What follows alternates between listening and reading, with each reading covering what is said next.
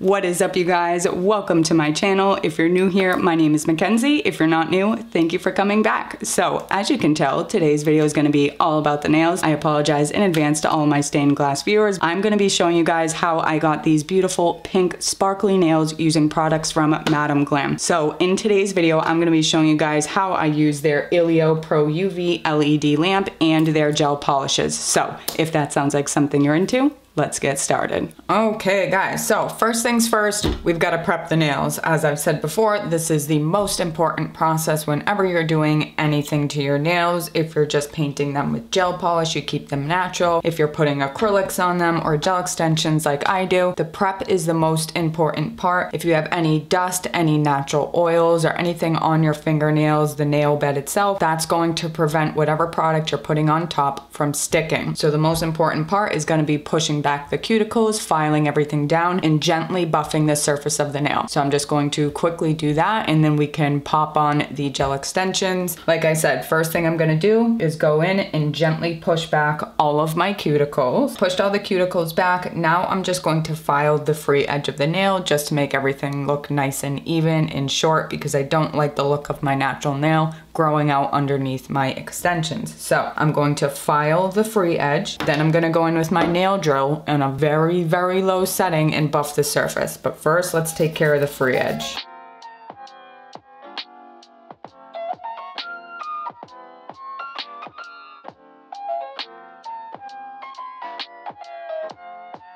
And now we've got to file the actual surface of the nail. So normally you want to use a very soft grit hand file while you're doing this, but I don't have patience for that. I've got a very soft sanding belt on here. I'm going to turn my drill way down on a very low setting, and I'm just going to lightly buff the surface of the nail. Then I'm gonna go back in with a hand file to really get into all of the corners and the edges of the nail. Again, we're on a very low setting.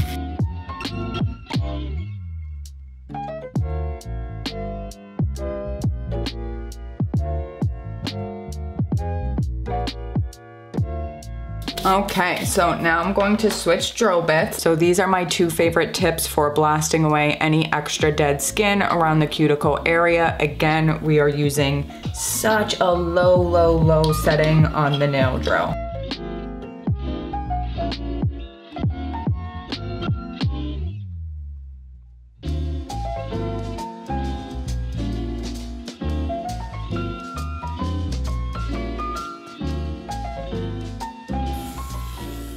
All right, now that I've done that, I'm gonna put my drill to the side. Now I'm going to grab my file. This is a brand new file, so I'm gonna take an old one and just hit the edges of this brand new file really quick, just to avoid giving myself any paper cuts. Now I'm going to take this file. This is a 100, 180 grit. I'm gonna go side 100, maybe 180 really lightly in some spots, especially focusing on these inner corners. Once you get to the inner corners of your nails, this is what a lot of people forget. You have to pull the skin back. You've gotta pull the skin back with another finger, like you see me doing here with my pointer, and then get in there with the file. If you don't pull that skin back, there's going to be surface nail that hasn't been buffed.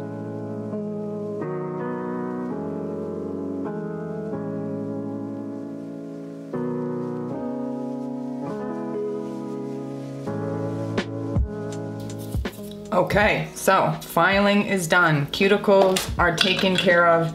Now I've got to clean my workspace, brush off my nails. All right, everything is looking and feeling dust-free. Now I'm going to go in with my prep and clean. So this is just a nail dehydrator. Once I dehydrate my nails, I'm going in with No Lift nail primer.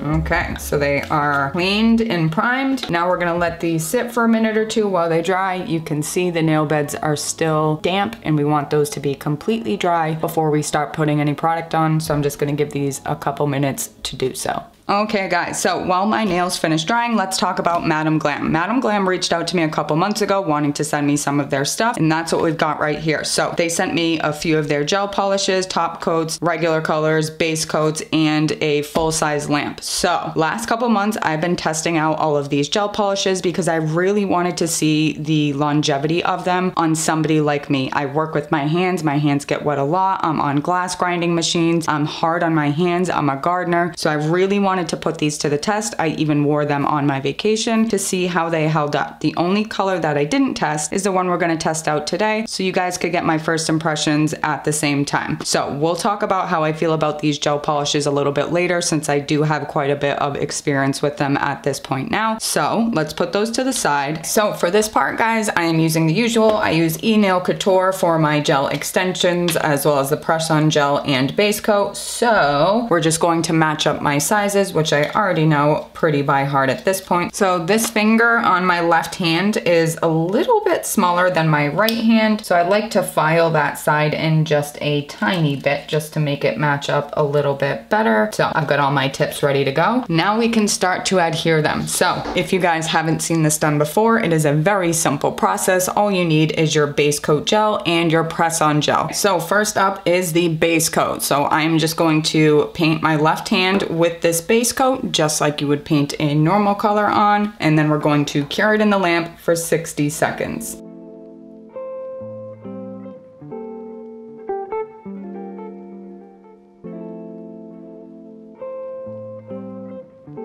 Okay, so base coat is cured. I will say this lamp is strong. The second I put my hand inside of there, I felt the heat coming. Love that. This thing cures, and it cures quick. So I've got my mini lamp back here. Our base gel is going to go to the back so it doesn't get cured. Now we've got our press-on gel. Essentially what we're doing here is filling up this well in the back of the tip. Starting at the back of the nail, we're going to press the tip on until it's perfectly in place. No bubbles. We're gonna hold it down and flash cure it. I'm gonna take quite a bit of gel out of there, and I'm going to paint over the area that's going to come in contact with my nail. Then I'm gonna dip back in and get a good amount of gel to fill this back area right here. And essentially what we're doing is building the apex of the nail with this gel. So this is where all the strength of the nail is going to come from. We're gonna build up quite a bit of gel pooled up in the back here. You don't want to do too much because then it'll start squishing out the back and out the sides, and you don't want it to do that. You want just enough. So now I'm gonna quickly turn the lamp on, flip it, starting in the back, and squish the nail over my natural nail.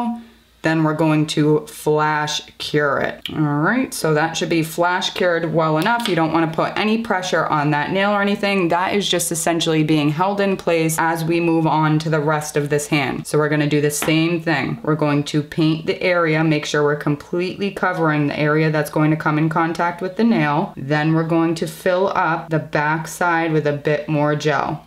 All right. Mini lamp on, flip, starting at the back of the nail, squishing it forward until we've got full contact, hold it in place, and flash cure. Ow, that's getting hot. I messed this nail up bad yesterday, guys. I was building a dog sandbox for my Shepsky, because of course she's a husky, she likes to dig, so I built her a little sandbox where it is appropriate for her to dig if she's in the mood to do so, and I messed this nail up bad. I almost ripped it clean off, so that baby is nice and sore. That's flash cured. Now we're gonna move on to the next, and we're gonna do the same thing for every single nail.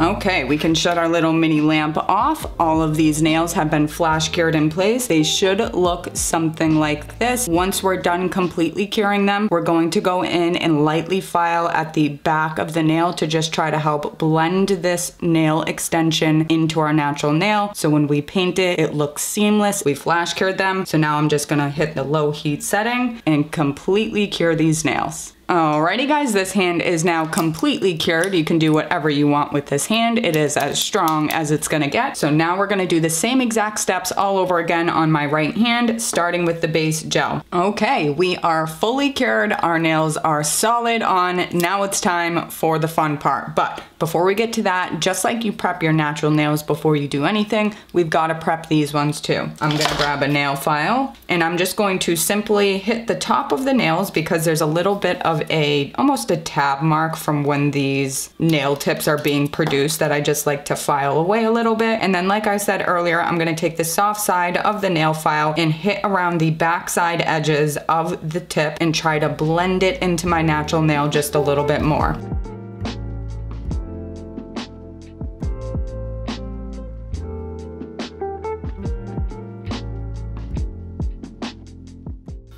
Okay, now that that's done, we're going to take a filing block and we're going to buff the entire surface of each nail. We want to make sure that it's a nice rough surface for all of our gel polish to grab onto.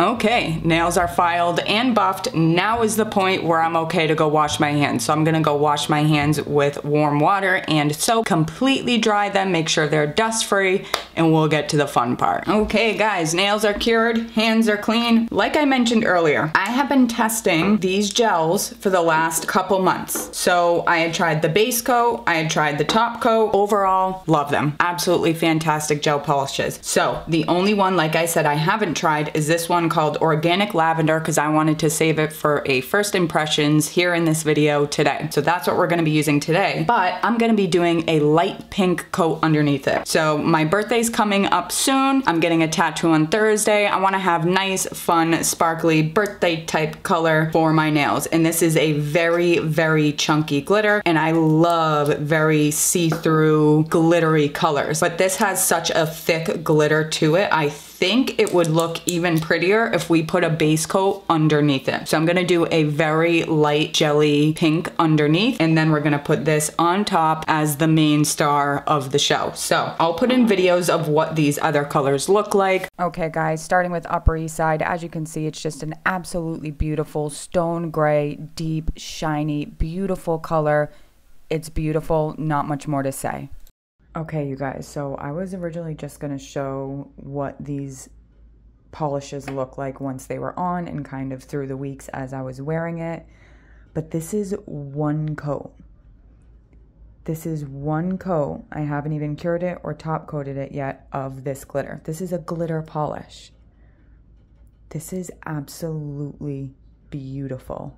Okay guys, last up is Perfect Black. Not too much to say there. If you guys want to see it on my nails, you can see it in the very last video I posted, but it truly is a perfect black. It's a beautiful, beautiful, rich color, easy to use. I approve of all of these gel polishes, you guys, and they wear so well, especially on somebody with hands like mine that are working as much as they do. Really can't say enough good things about every single one of them. So what I do want to talk about is their base coat. So the base coat worked fantastic. However, because I have nail extensions and not natural nails, I think I don't even need it. So twice I ended up using the base coat on one hand and didn't use it on the other hand, and the gel polish itself lasted just as long on both hands. I didn't have any chipping, I didn't have any issues. So I think if you're gonna use a natural nail, then definitely use the base coat before you put your gel polish on. But if you're using a nail extension like I do, I don't even think you need the base coat because the gel polishes themselves are that good. I love them. I stand by them. So they had originally sent me top coats, and on accident they sent me a regular top coat, which is essentially a wipe top coat, and I like no wipe top coat. So they were supposed to send me a no wipe top coat, but they ended up sending me the exact same thing again. So I'm not going to be using their top coat either, unfortunately. So I'm just going to be using my regular no wipe top coat, but we are going to be using, like I said, the star of the show, Organic Lavender, and I'll show you guys videos of what their other gels look like too, since I've had the time to test them all out. I love them. Like I said, I stand by them. It truly is the perfect black. Upper East Side is that beautiful glossy gray, and this Fancy Pants is that stunning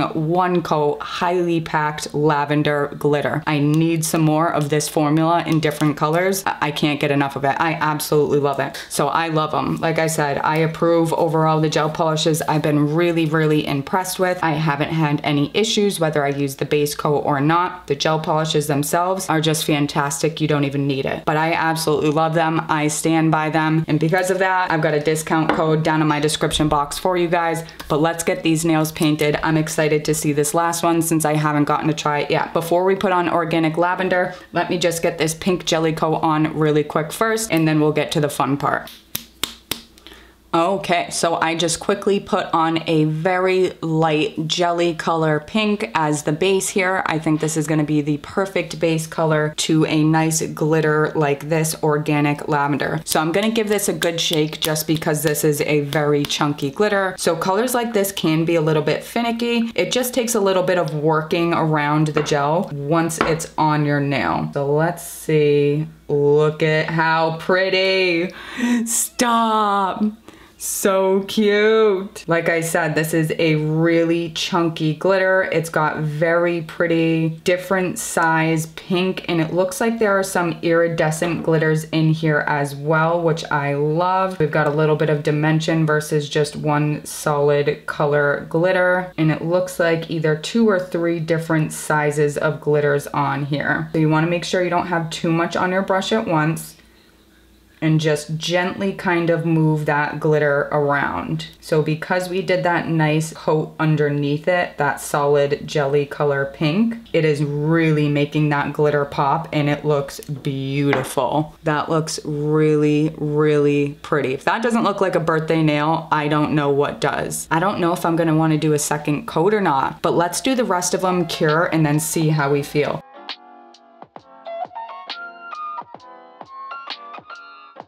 Wow. I am really liking how that looks. I'm gonna hurry up and cure it. If those ain't birthday glitters, if those ain't birthday nails, I don't know what is.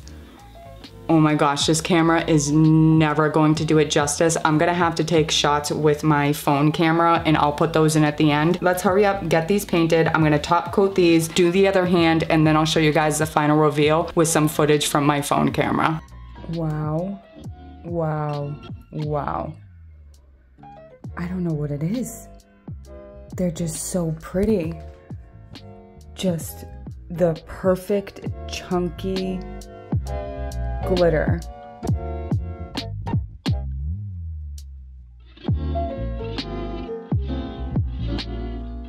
Okay, I tried to capture it on my phone, and I don't know if even my phone camera is doing this justice, but this is beautiful. They came out so pretty.